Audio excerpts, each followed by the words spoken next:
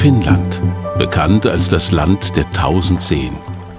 Ganz genau 187.888 sollen es sein. Finnland ist ebenso das Land scheinbar unendlicher Wälder und der meisten Saunen pro Einwohner. Und gleichzeitig das Land mit der reinsten Luft. Und den glücklichsten Menschen der Welt.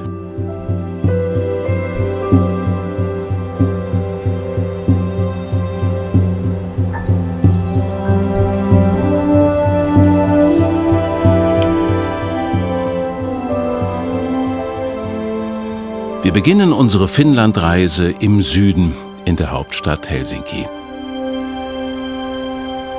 Wenn Jörn Berchem hier ankommt, ist er zu Hause. Jörn ist Reiseleiter für Aktiv- und Outdoor-Urlaube und verbringt so viel Zeit wie möglich in seinem Lieblingsland. Ich muss sagen, wenn ich in Finnland bin, ist eines der ersten Sachen, die ich mache, immer direkt in die Sauna zu gehen. Eigentlich heißt es ja Sauna, ist ja ein finnisches Wort. Und das einzige finnische Wort, was in den internationalen Sprachgebrauch gekommen ist. In Finnland ist einfach noch so ursprünglich, wie es sein sollte. Ich persönlich liebe ja dann irgendwie im Winter ins Eisbad zu springen oder jetzt in die kalte Ostsee. Die richtige Sauna, eigentlich die finnische Sauna. Und dazu gehört eben auch die richtige Abkühlung. 15 Grad frisches Ostseewasser im Hochsommer. Im Winter bei etwa 1 Grad wird das Wasser ständig umgewälzt, damit es nicht zufriert. Darin schwimmen muss ja irgendwie sehr gesund sein. Zur Poolsauna gehören aber auch noch 2 beheizte Bäder. Geöffnet haben die Alla Pools ganzjährig täglich, ab 6:30 Uhr bis halb 10 Uhr abends. Ja, eigentlich bin ich ja nicht so der geborene Schwimmer und mache eher Sport auf dem Land, irgendwie auf den Bergen, in der Natur, im Wald. Aber bei dem Ambiente, mit der Aussicht und dem warmen Wasser, kann man ruhig mal ein paar Bahnen ziehen. Eine wahrlich einzigartige Kulisse im Hafen der finnischen Metropole. Nach der Entspannung wartet die Arbeit. Vor dem Hotel trifft Jörn seine Gäste, Susanne und Andreas Dudenhöfer. Ich bin der Jörn, willkommen in Helsinki und wir machen eine kleine Stadttour zusammen. Wir wollen erstmal einmal hier am Wasser entlang und dann sehen wir schon, da geht es Richtung Innenstadt. Da gehen wir erstmal durchs Designviertel durch und dann wollen wir uns natürlich auch die ganzen schönen Gebäude in der Stadt anschauen und natürlich nicht zuletzt auch der Dom und der Marktplatz und die alte Markthalle. Dann würde ich sagen, gehen wir los in die Richtung. Susanne und Andreas lieben die Natur, das Wandern und die Weite der nordischen Länder. Auf ihrer Reise nach Lappland möchten sie jetzt auch einmal die finnische Hauptstadt kennenlernen. Helsinki, eine interessante Mischung aus Sehenswürdigkeiten, skurrilen Restaurants, Cafés und Plätzen zum Verweilen.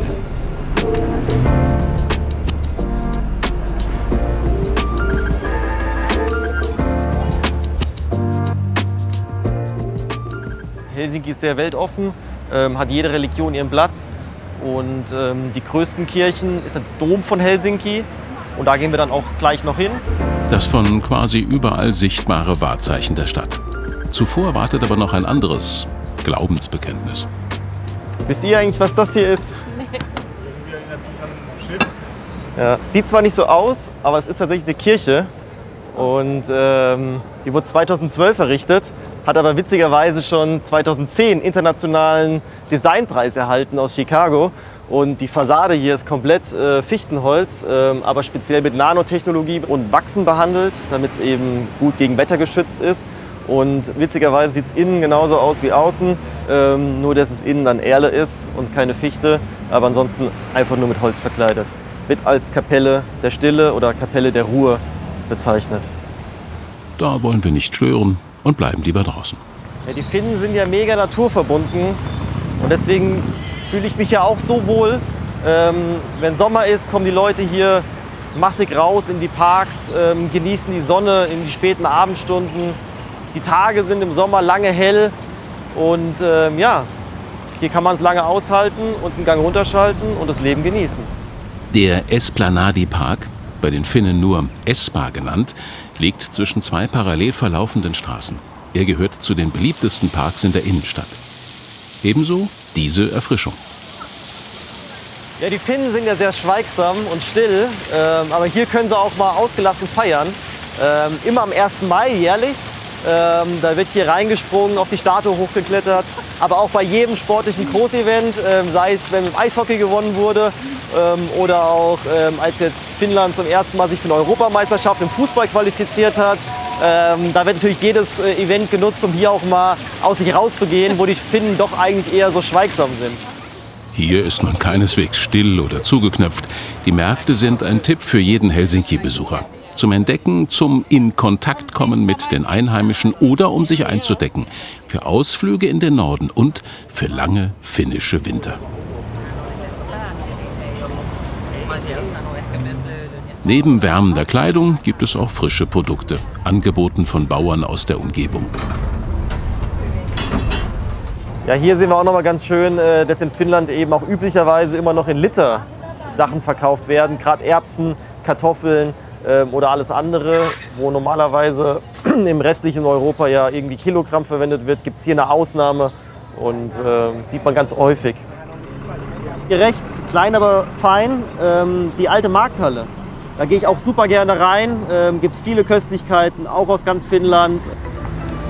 Die Vanha Kauppahalli, wie die Markthalle heißt, aus dem Jahr 1889, steht unter Denkmalschutz. Es ist der traditionelle Platz, um Finnland zu schmecken. Finnische Delikatessen jeglicher Art. Dazu zählen auch die beliebten Zimtschnecken, Krabbencocktails, Käse aus Lappland, natürlich Fisch. Alles zum Kaufen, zum Essen oder einfach zum Probieren. Habt ihr schon mal gegessen, Rentier? Nee, noch nicht. Dann probiert gerne mal. Rentierschinken aus Lappland, geräuchert und getrocknet. Ganz gut. Schmeckt lecker. Ja. Wonach schmeckt denn das? Es schmeckt irgendwie ähnlich wie Hirsch, würde ich sagen. Die alte Markthalle hat übrigens täglich von 8 bis 18 Uhr geöffnet. Etwa 130 Kilometer Küste und über 300 Inseln hat das Schärengebiet von Helsinki. Direkt vor den Toren der Stadt liegt dieses bei den Einwohnern beliebte Eiland. Hat die Insel eigentlich auch einen Namen? Ja, die heißt Seurasari. Das ist auf jeden Fall eine typische Schäreninsel und hier ganz speziell so eine Art Picknickinsel, Freizeitinsel, Sonntagsausfluginsel. Und Freilichtmuseum. Die heute unbewohnte Insel war ursprünglich Teil eines großen landwirtschaftlichen Betriebes. Deshalb wird sie auch immer noch Fohleninsel genannt. Hier wartet finnische Architektur aus 3 Jahrhunderten. Schaut mal, hier ist jetzt das älteste Gebäude der Insel oder des Freilichtmuseums, 1600. Und ihr seht schon, das ist viel höher als die anderen. Hier wurde Getreide gelagert. Und damit da keine Tiere oder vor allem Mäuse hinkommen, ist alles ein bisschen höher aufgestockt.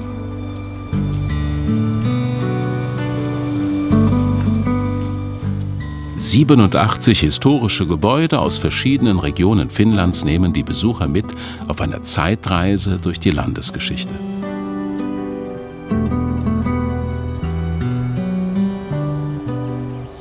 Das ist nicht ein ganz normales Transportboot oder so. Das nennt sich Kirchboot. Muss man sich vorstellen, wenn natürlich jetzt viel Wald natürlich in Finnland ist, aber genauso viel Wasser. Und im Winter kann man die ganzen Transportwege über das Eis machen, aber im Sommer muss man irgendwie übers Wasser. Und weil die Gemeinden recht groß sind von der Landfläche und die Einwohnerzahl so gering ist, ist man dann als Gemeinde immer zur Kirche gefahren. Das heißt, da war schon ein gemeinsames Erlebnis, zur Kirche zu rudern, dann einen Gottesdienst abgehalten und dann ist man wieder mit dem Kirchboot eben dann wieder zurückgefahren. Also ich weiß nicht, wie es euch geht, aber das Boot riecht wie ein Schinken. Ja, das kann gut sein. Die sind nämlich immer imprägniert. Und zwar mit Teer. Und Teer wird ja auch vor allem aus der Kiefer dann eben gewonnen und Teer gebrannt. Und das hat man eben immer zum Imprägnieren von Holz genommen, damit es haltbar ist und besser gegen Wasser geschützt ist. Aber stimmt, das erinnert einen immer so ein bisschen an Barbecue oder geräucherten Schinken oder Fisch. Seurasari ist nur etwa einen halben Quadratkilometer groß. Dennoch ein weitläufiger Park mit Badestränden. Ja, hier ist jetzt auch ein Strand, aber man sieht schon, da vorne sind Mauern und hier sind Mauern. Hier ist eigentlich ein Nacktbadestrand. Deswegen sind die Mauern, dass man von der Öffentlichkeit abgeschirmt ist. Aber auch hier dazwischen ist nochmal eine Mauer, dass man auch geschlechtergetrennt baden gehen kann. Und an 2 Tagen die Woche, da ist dann für alle offen und dann ist auch alles Geschlechter gemischt. Aber dann ist die Pflicht zum Tragen von Badesachen. Und wie viel Grad hat das Wasser im Moment?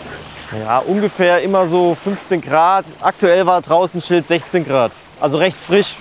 Oder mollig warm, also für Finn. Hier könnte man echt ewig sitzen bleiben. Ja, das stimmt. Ist wirklich schön hier. Ja, die Finnen selbst gehen ja auch gerne in die Natur, um da irgendwie vom Alltag abzuschalten, zur Ruhe zu kommen. In der Natur sind die Finnen einfach auch glücklich und zufrieden. Sind halt schon noch stark naturverbunden. Ja, vielleicht sind auch deshalb die Finnen so glücklich. Ja, das hat auf jeden Fall bestimmt einen großen Einfluss, ja. Die Naturverbundenheit. Die sogar im sogenannten Jedermannsrecht manifestiert ist. Demnach darf jeder, egal ob Einheimischer oder Besucher, sich frei in der Natur bewegen und Outdoor-Aktivitäten genießen. Egal, wem ein Gebiet gehört. An so einem naturnahen Flecken liegt auch das Café Regatta. Ich bin hier echt gerne. Zum einen schmeckt der Kuchen und die traditionelle Zimtschnecke richtig gut. Ja, zum anderen hat man hier so ein bisschen so typisches Waldfeeling mit dem Feuer. Finnisches Flair. Ist zwar noch nicht ganz Wildnis, aber wenn man eben so stadtnah so einen Platz hat, ist das schon echt schön. Reichlich Grün und Wasser für gerade mal 650.000 Einwohner. Noch grüner wird es übrigens auf dem Land. 75% der Fläche Finnlands sind von Wald bedeckt. Aber jetzt erstmal zurück in die Stadt. Ja, hier freue ich mich jetzt richtig und bin auch gespannt. Das ist nämlich eine der ältesten Saunen hier in Finnland. Und zwar in Helsinki auch. Und hier wird ausschließlich mit Holz beheizt und gehört zu den richtigen alten Traditionssaunen. Neuland sogar für den Stadtkenner Jörn. Yksi Sauna. Risto Holopainen hat sie geerbt. Schon immer ist die Kotiharjun-Sauna in Familienbesitz. Für Finnen ist die Sauna extrem wichtig. Es heißt, bevor in Finnland ein Haus gebaut wird, wird erstmal die Sauna gebaut. Ist echt noch alt. Ganz genau von 1928. Das ist echt schön gemacht hier. Noch die Originalspinte. Auch alles irgendwie noch schön zum Zusammensitzen mit den Büchern. Gefällt mir echt gut. In der ältesten Sauna kann man sich förmlich in die finnische Saunageschichte hineinschwitzen. Die Anfänge nachvollziehen, was Saunieren bedeutet. Im Land, in dem die Sauna erfunden wurde, ist sie weit mehr als ein finnischer Spleen oder einfach nur ein Schwitzkasten. In Finnland sind Saunen Orte der Begegnung, des Austauschs, des Loslassens. Hier wird Politik gemacht, hier fallen Entscheidungen, so wie andernorts auf dem Golfplatz. Denn der große Unterschied zu deutschen Saunen: es wird geredet. Und zwar nicht leise. Eine Zeitreise in die 20er Jahre. Statt moderner Duschen beschüttet man sich hier gern noch traditionell. Die Abkühlung ist hier so wichtig wie der Saunagang. Manche Tage sind besonders beliebt, erzählt Risto.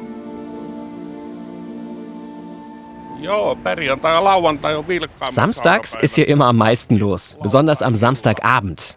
Da haben wir manchmal 100 bis 200 Gäste.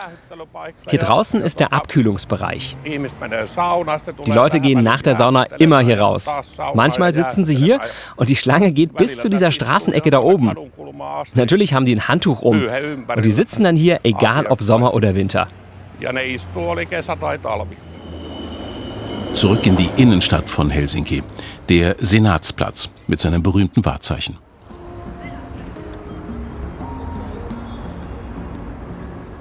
Das weiße Herz der Stadt, so bezeichnen die Einheimischen gerne ihren Dom.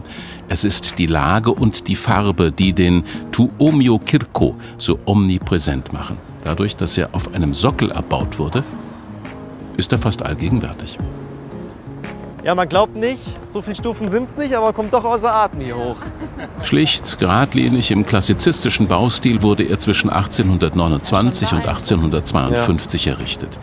Eher bescheiden, das Innere der evangelischen Kreuzkuppelkirche.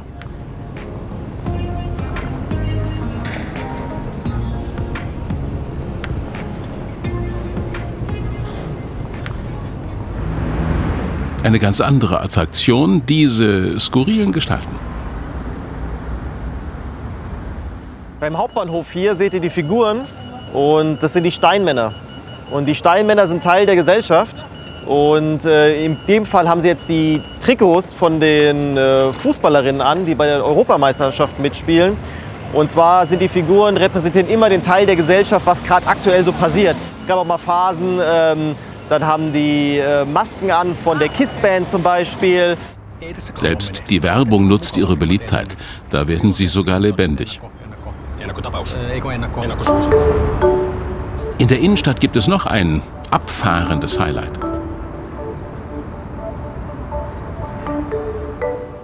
Das ist mal Sauna ganz anders.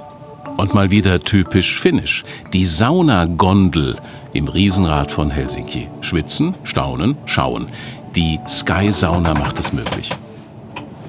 3 Minuten dauert eine Runde. Wie lange man die Aussicht genießen möchte, hängt von der Kondition ab. Ausgestattet mit einem eigenen Saunaofen. Geheizt wird diesmal übrigens elektrisch statt mit Holz.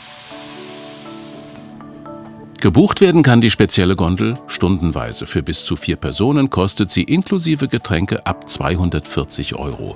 Weitere Stunden vergünstigen sich dann um 50%. Die Sky-Sauna, auch eine Alternative für sogenannte Saunamuffel. Schließlich heißt es ja, ohne Saunabesuch war man nicht wirklich in Finnland.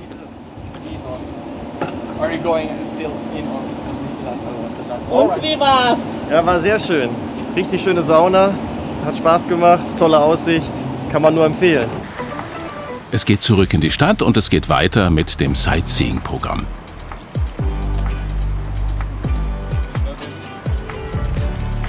Gleich neben dem Fotoplatz der imponierende Treffpunkt.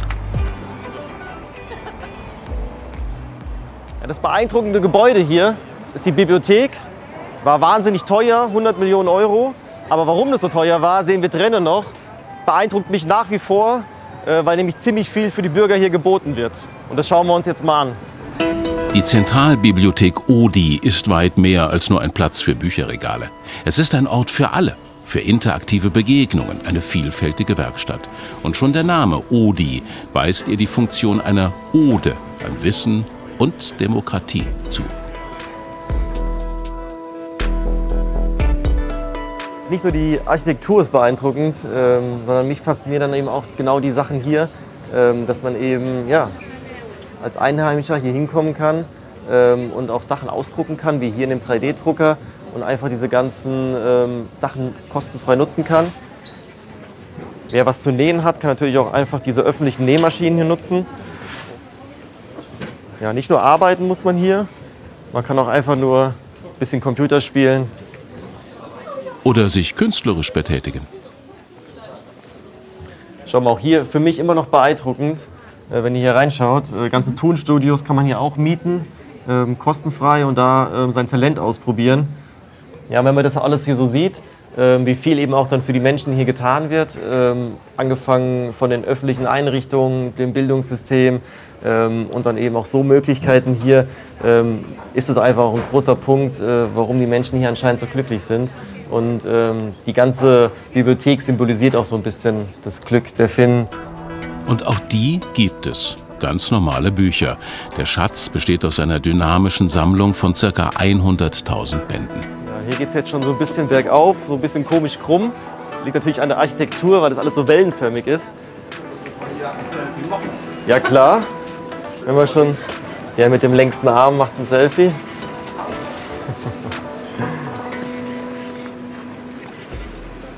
Der letzte Abend in Helsinki. Zum Abschied hat Jörn eine Location ausgewählt, die in Erinnerung bleibt. Der 1931 erbaute Torni ist eines der wenigen Hochhäuser im Zentrum der Stadt. Denn eigentlich sollte kein Gebäude den Dom überragen. Die Dachterrassenbar ist ein beliebter Szenetreff in Helsinki. Genau richtig, um die Eindrücke noch einmal Revue passieren zu lassen.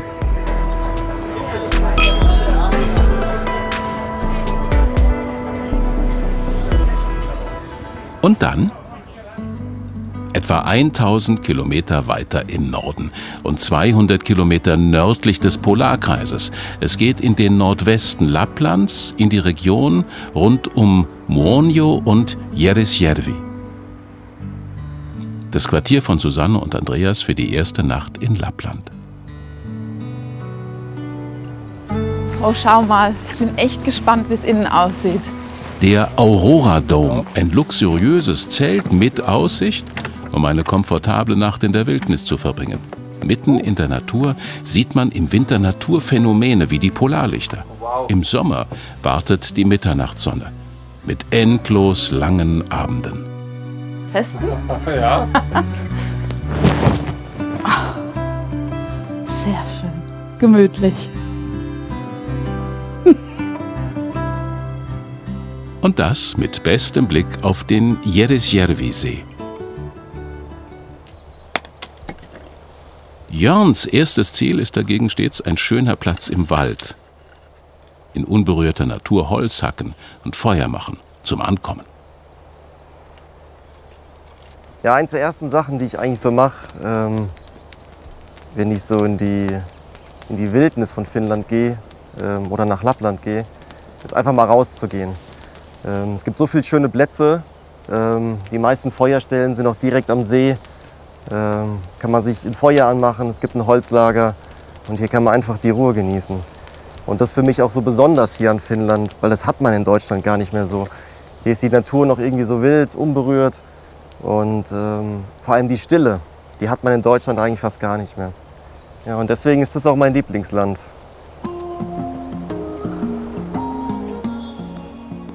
Währenddessen genießen die Urlauber ihren ersten Tag im Norden. Entspannen in der Hotelsauna in Jerisjärvi am gleichnamigen See.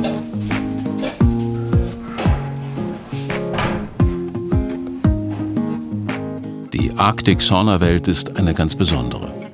So einen Rundumblick haben die wenigsten. Und das bei etwa 3,3 Millionen Saunen in Finnland. So viele gibt es, schätzungsweise, bei gerade einmal 5,5 Millionen Einwohnern.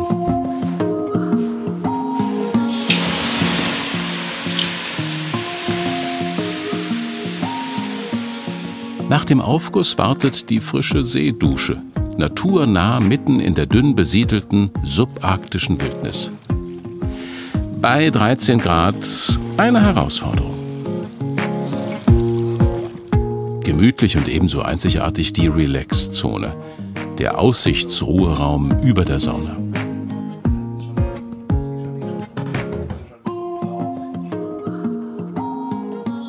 Es ist später Nachmittag. Auf dem Programm steht noch eine tierisch gute Verabredung. Am Ufer des Flusses Muonio liegt eingebettet in die Landschaft von Tonturi-Lappi, wie der Nordwesten heißt, das Feriendorf Harinivia mit der dazugehörigen Huskyfarm. Rund 375 Hunde leben hier. Das Anwesen ist eines der größten Hundeschlittenzentren Europas. Sowohl Besucher wie auch die bereits Wartenden freuen sich aufeinander. Die Huskies sind auf jeden Fall meine Lieblingstiere. Schön sportlich, kriegen nicht genug vom Laufen. Super schön. Willkommen auf der Harinivia Huskyfarm. Ich bin Peter und heute für euch da. Zuerst machen wir einen kleinen Rundgang. Dabei zeige ich euch die Farm und unsere kleinen Babys. Und danach gehen wir dann in meinen Bereich. Und da lassen wir die Hunde frei. Da könnt ihr sie dann kennenlernen. Peter Korski erklärt uns, dass es im Sommer zu warm ist für anstrengende Aktivitäten. Reichlich Bewegung haben die Tiere dagegen in der langen Wintersaison. Die Hunde rennen während der Saison dann 2.000 bis 3.000 Kilometer an 5 Tagen in der Woche. Danach haben sie 2 Tage Pause, so wie ich dann auch 2 Tage frei habe. Ich glaube, er möchte den Finger gerne mitnehmen. Der neue Wurf, gerade einmal 4 Wochen sind diese Welpen alt. Zum Fressen gern. Tja, that's nothing to eat. Und macht das Spaß? Ja, das macht wirklich Spaß. Total süß. Na du? Zubeißen können die Süßen aber auch schon. Nebenan wird man schon eifersüchtig. Weiter geht's zu den Wohnungen der ausgewachsenen Huskies. Peter kennt sie alle.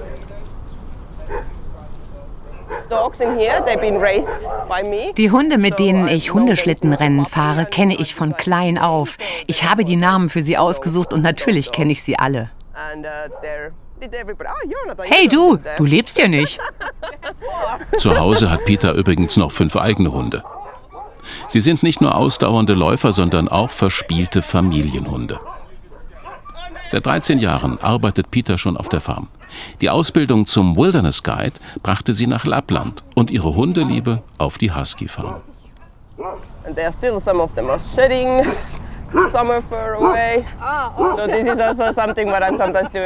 Jetzt verlieren sie gerade ihr Sommerfell. Mit unseren Sommerbesuchern bürsten wir auch manchmal das Fell der Hunde raus.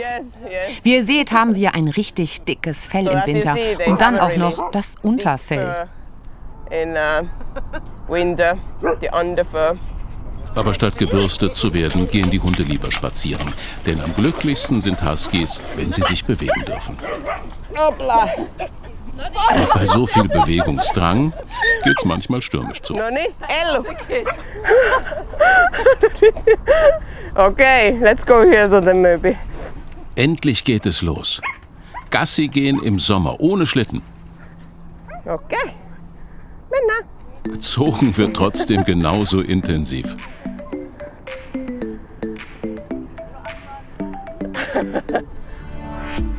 Sie lieben es zu rennen. Und dabei kommt dann auch schon mal der Jagdtrieb durch.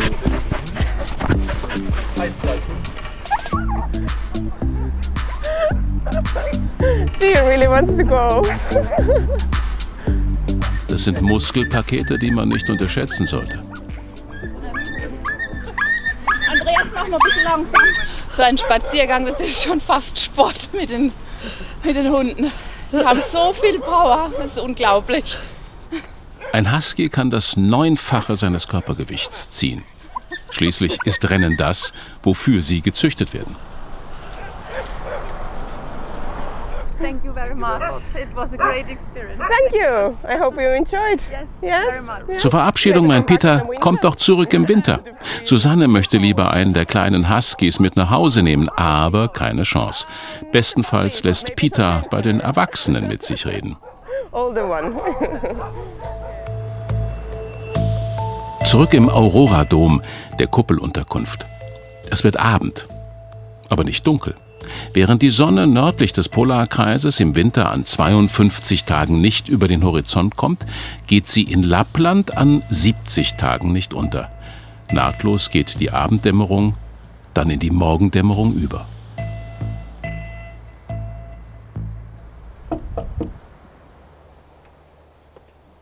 Hey, guten Morgen. Wie war's denn? Kuschelig, romantisch. Und eigentlich ist die ganze Nacht nicht dunkel geworden. Es war eine sehr kurze Nacht. Aber das ist nicht schlimm. Morgen geht's ins Normale Hotel. Und da können wir bestimmt besser schlafen. Genau. Ja, heute zum Start machen wir eine kleine Wanderung, ungefähr 3,5 Kilometer, hier im Pallas-Nationalpark. Wir sind hier am südöstlichsten Ende und hier gibt es eine schöne kleine Einstiegswanderung, genau das Richtige für uns heute. Also auch etwas für Unausgeschlafene. Ja, ich mag ja den Wald hier oben unheimlich. Wir haben hier natürlich Fahne, auch Schachtelhalme.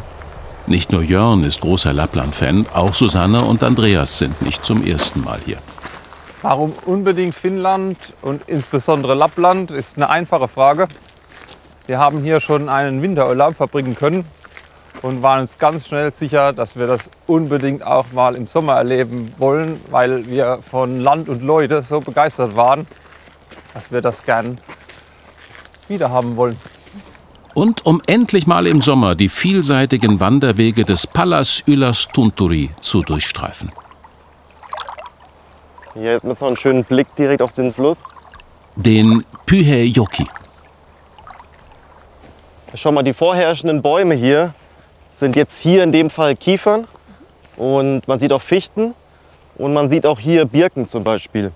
Und das sind auch die Bäume, die eben im borealen Nadelwald vorkommen. Der Name leitet sich ab vom Boreas, dem Gott der kalten Nordwinde. Der ganze Grüngürtel wird eben auch dann als Taiga bezeichnet. Das ist eigentlich der wichtigste Grüngürtel so auf der Erde. Das zieht sich um den Breitengrad einmal um die Erde drumherum. Also auch Kanada, Russland. Und hier wird eigentlich doppelt so viel CO2 gespeichert wie in allen tropischen Regenwäldern zusammen. Oh, sehr interessant. Laut Analysen der Weltgesundheitsorganisation kann man hier die sauberste Luft der Welt atmen, auch dank der strengen Umweltregularien Finnlands. Der Nationalpark Pallas-Nationalpark oder einfach nur Ylläs genannt, ist der drittgrößte und einer der ältesten Finnlands und sehr beliebt. Plätze wie diese ziehen jährlich 500.000 Besucher an. Dennoch hat man die Naturwunder Lapplands meist für sich allein.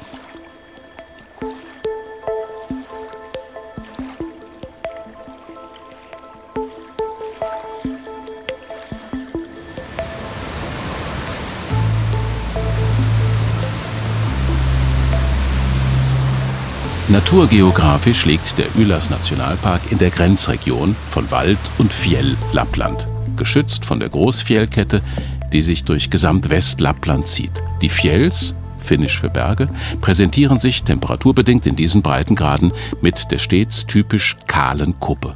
Schauen wir auch noch mal einen schönen Blick auf die Fjells. Sieht man auch noch mal schön, genau wo die Baumgrenze aufhört. Ungefähr ebenso bei 500 Höhenmeter. Unterhalb findet eine vielfältige Pflanzenwelt reichlich Lebensraum. Ja, schaut mal, was man hier oft findet, gerade in so sumpfigen Gegenden, ist die Moltebeere. Wird auch als Lapplands Gold bezeichnet.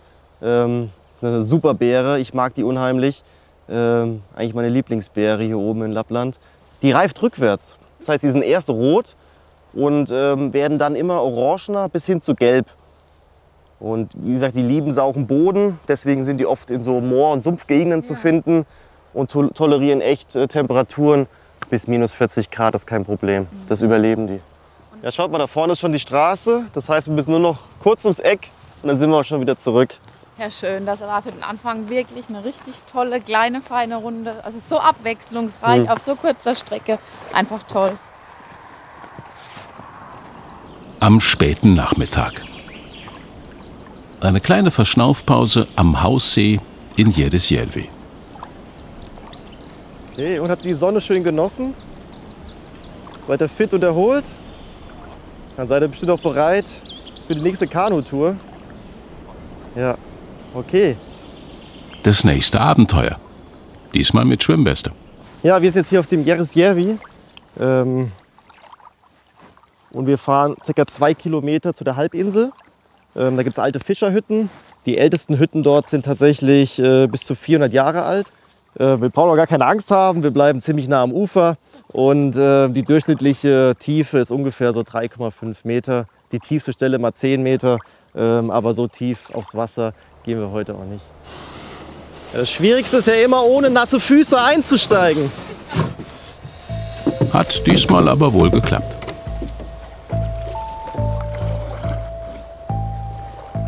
Vorbei am Hotel geht es in östliche Richtung. Der Jädesjärvi gehört zu den mittelgroßen Gewässern Finnlands. Er grenzt an die Südseite des Pallas-Nationalparks an.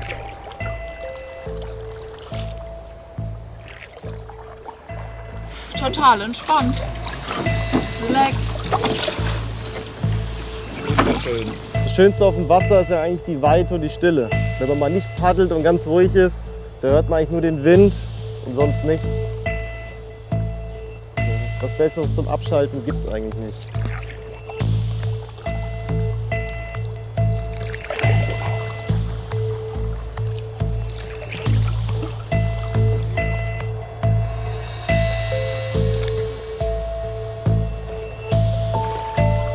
Ankunft an der langgestreckten Halbinsel. Hier warten die angekündigten Fischerhütten. Die alten Häuser sind alle noch im Privatbesitz. Deswegen sind die Dächer auch zum Beispiel noch renoviert. Und ja, werden immer noch genutzt. Hütten, die zum Fischfangen regelmäßig aufgeschlossen werden. Die Samen, ein Volk, das seit jeher Fischfang betrieben hat, stets ressourcenschonend. Gerade hier oben im Norden, die Samen, die legen noch viel Wert, die leben mit und in der Natur. Das heißt, die achten noch mal ein bisschen mehr drauf, dass die Natur so ein bisschen im Gleichgewicht ist. und so intakt bleibt, wie sie hier oben im hohen Norden zum Glück noch ist. Und auch hier ist die Welt noch in Ordnung. In Sonkamuotka, im Souvenirladen 30 Kilometer nördlich von Muonio. Hier gibt es alles, was man in Lappland braucht oder eben auch nicht braucht. Vor allem eins, die Kuksa, das traditionelle Trinkgefäß der Samen. Die Holztasse, die meist am Gürtel hängt und immer dabei ist. Gepflegt wird sie mit Kaffeesatz. Deshalb hatte die EU die Kuksa schon einmal verboten. Zu unhygienisch hieß es, aber das stört die Samen nicht. Die Besitzerin, Sanna Alatalo, lässt es sich nicht nehmen, sie mit den Namen der Kunden zu verzieren. Mit der Gravierung wird die Kuksa schließlich zum ganz persönlichen Andenken. Und? Sehr schön. Ich finde es toll. Das gibt 1.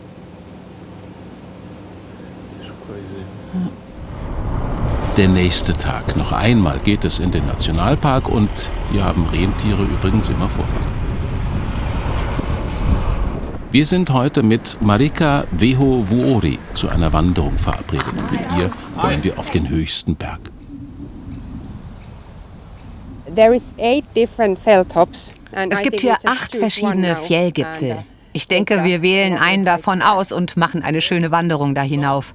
Lasst uns gehen.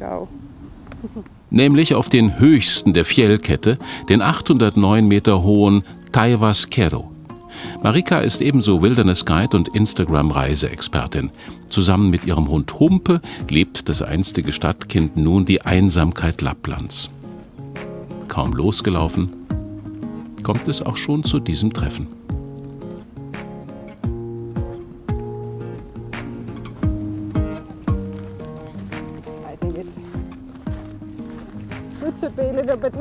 Die Nähe der Menschen scheinen die Tiere nicht zu stören.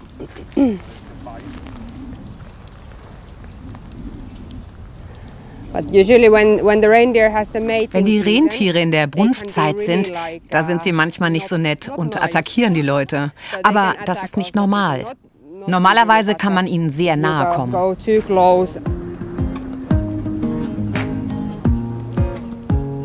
Für Ehrfurcht sorgt alleine schon das große Geweih.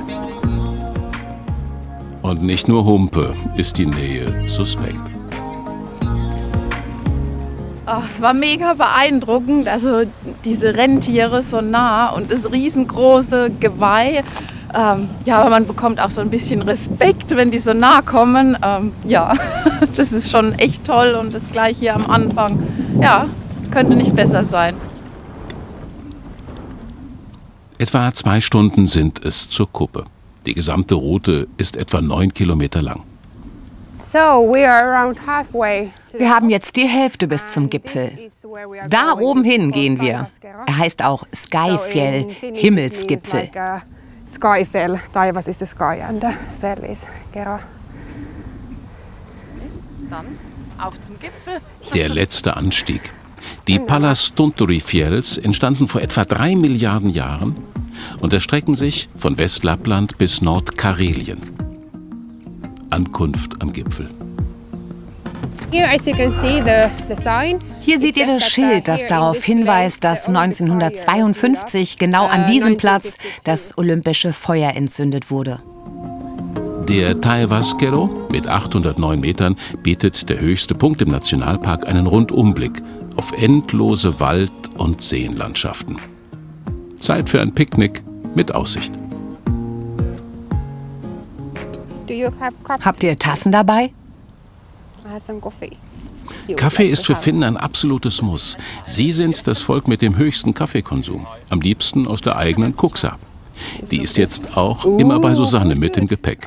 Der Trend geht zur größeren Zweitkuksa für Kaffee. Und nicht wie früher aus Holz, sondern ein Imitat aus Kunststoff. Sauber und spülbar.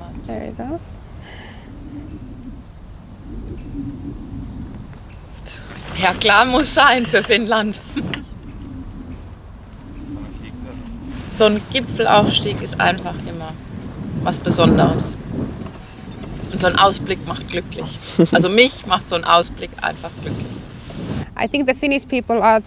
Also ich denke, die Finnen sind so glücklich, weil sie all das hier haben. Frische Luft, schöne Landschaften, einfach alles, was man braucht. Einige Kilometer weiter nordwestlich, der Muonionjoki River. Am Grenzfluss zu Schweden wartet das nächste Abenteuer. River Rafting. Mein Name ist Matti. Ich bin heute der Skipper. Wer kommt mit mir? Ah, 3 Leute. Okay. Hier sind die Stiefel. Und aufgeregt? Ja, ein bisschen schon. Es soll nass werden und wild und deshalb gilt Helmpflicht. Ja, noch lachen die beiden.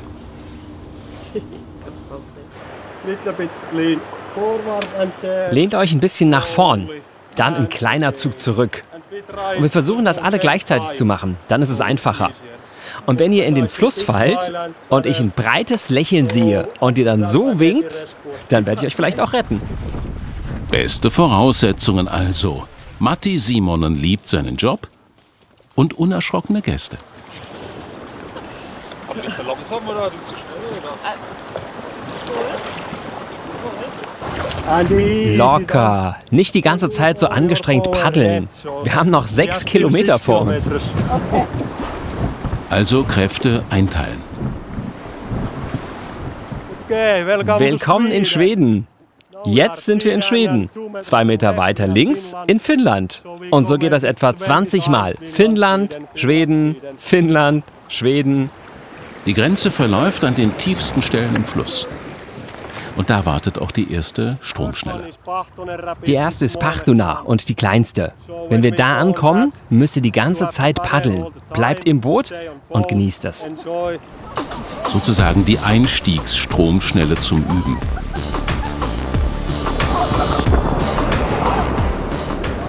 Ach ja, und wie war das noch mit dem Paddeln, um das Boot gerade zu halten? 4 Stromschnellen gilt es auf der Strecke zu bewältigen.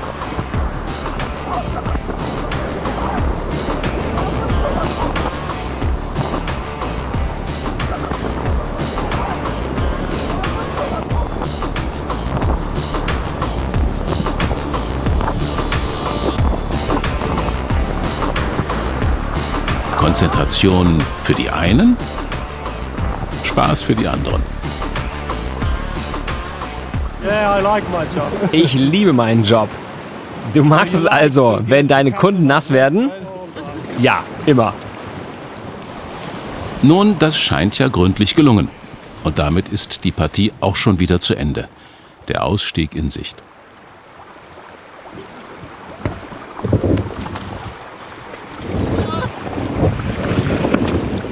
Ja, mega cool. Das Schönste ist, wenn die anderen nass werden. Okay. Ja, ist auch ein schönes Gefühl, wenn das Wasser einmal durch den ganzen. Einmal vom Kragen bis zu den Socken läuft. Ja. Ja, so 3 Wellen haben uns gut erwischt. So direkt. Ja. Best thing. Ja. Wet customer. Das Beste? Nasse Kunden. Einmal trocknen und aufwärmen in der Kota gleich nebenan. Kota heißen die finnischen Hütten, die es überall an den schönsten Plätzen gibt und die jeder nutzen kann. Wo dann ganz häufig die finnische Bratwurst, nämlich Rentierwurst, gegrillt wird.